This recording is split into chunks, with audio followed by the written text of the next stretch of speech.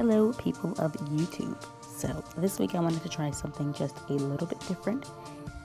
So even though this reads like a short story, what I really was trying to do was build characters. So I was like doing characterizations, but I challenged myself to not use any dialogue. So I wanted to build characters and like for people to get like a full view of who they were without any dialogue, without them speaking to anyone else. It's just kind of their own thoughts and feelings.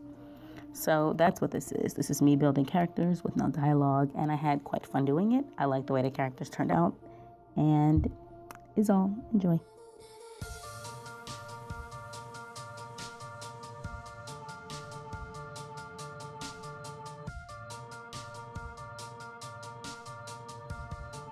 Dunia is not happy. Today was supposed to mark the first day of the rest of her life. She prepared for this day for weeks. Even now, she can lean over her bed and look at the calendar in the corner above her desk and see the bold red circle around this exact date. The thin, straight lines of her handwriting proclaiming this day, Assignment Day. She has been looking forward to Assignment Day since she first started Chua. She spent long nights awake and studying, foregoing sleep in the name of her grades. She gave up endless nights with her friends, memories she'll never have, in exchange for the satisfaction she felt in achieving her goals.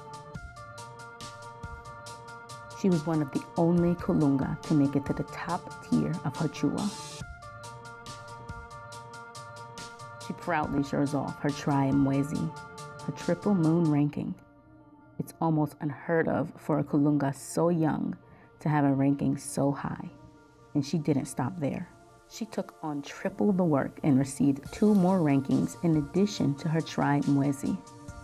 She wears the bold marks on her skin with her head held high. Dunia knows her worth.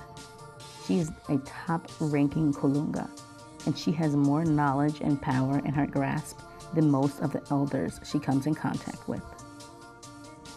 It is for these reasons why Dunia is not happy. She has just received her first assignment. She is to train the yearlings for the upcoming Kuwinda, the hunt. Not only is her first assignment something that should be handled by Kulunga still in Chua, certainly not someone who has 3 rankings as herself, but to add insult to injury, her partner for the next 6 months is Maua. To be assigned a partner that could barely make it to an Almasi ranking, a diamond ranking, is insulting. Dunia is not happy.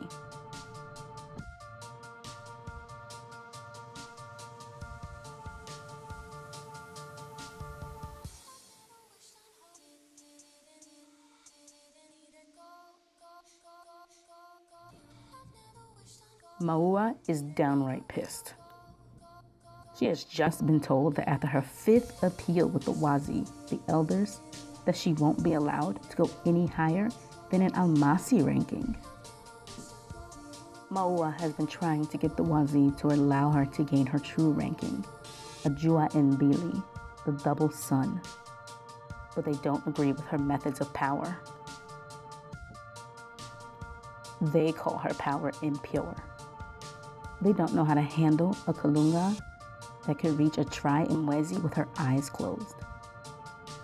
They don't understand how she can so easily wield power that takes others months to learn. And they are scared, so they limit her. To make matters worse, she has also learned that she has been put on assignment with Dunia. Dunia is a know-it-all with a holier-than-thou attitude.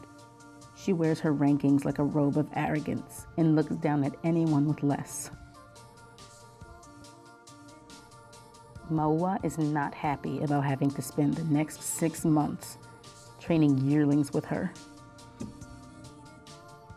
Dunia may think she has more power with her rankings always proudly on display, but Maua knows she could easily beat Dunia with her hands tied behind her back and blindfolded. Dunia may have held the power with the other Kulunga in Chua up until now, But Maua is tired of being treated like she is less. If Dunia thinks she has the power in this partnership, she's in for a rude awakening. Maua has been waiting to teach her a lesson for a long time.